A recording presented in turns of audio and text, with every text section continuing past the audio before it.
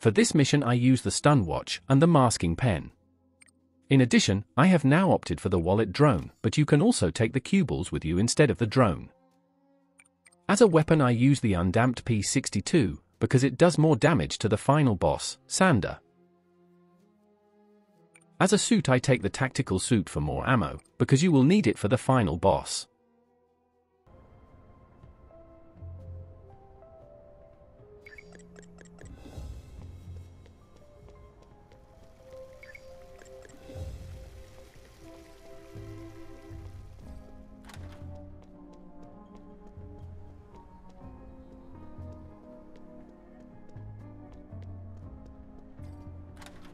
You walk to the laptop in the bedroom. Then the bad guys come in. You wait until the heavily armed man comes onto the balcony and then take him out with the watch.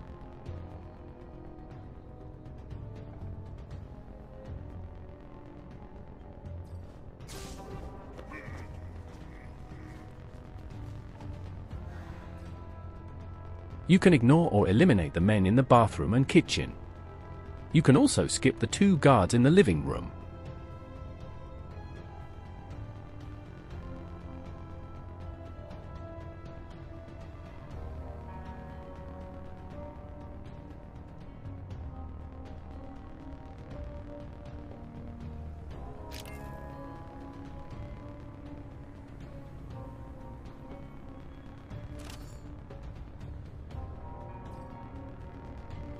With the second heavily armed man I use the stun watch again.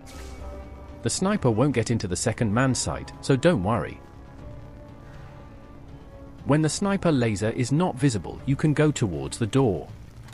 If not, you can first take out the man against the wall and then the sniper.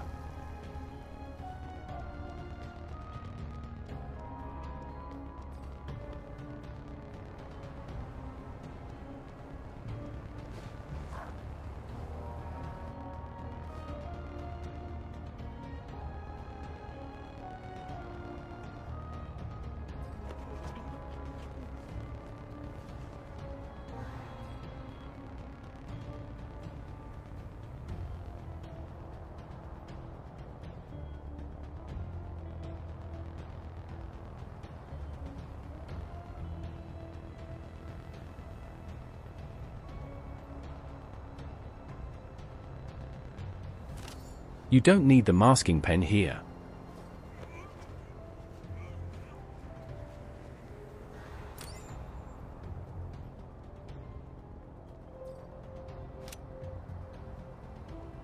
Here I killed the sniper with a weapon I found, but you can also skip him.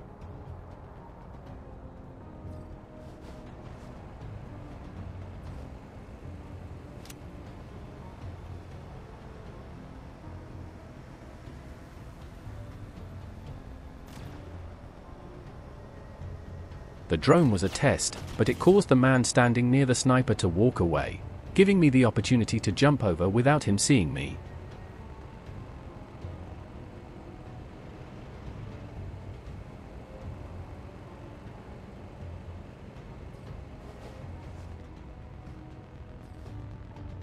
After this, things went wrong, so I just walked to the end.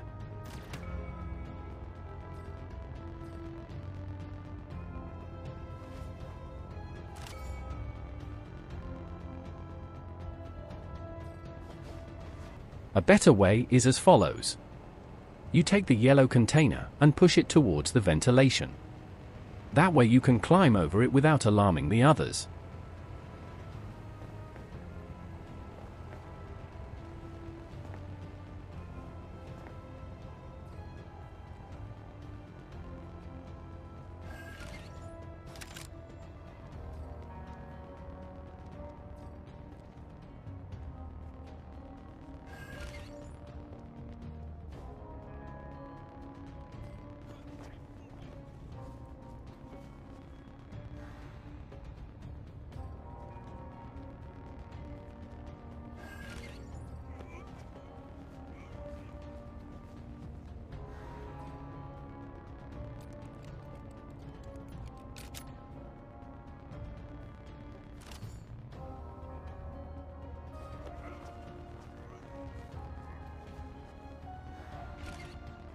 Now to go back to the final boss named Sander, you have to know that he can see you anytime and anywhere.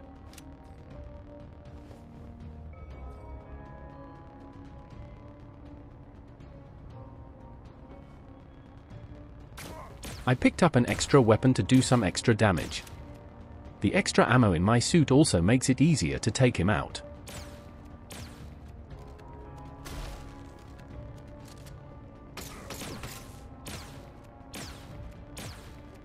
You can also use your stunt watch on Sender to make it easier to shoot him.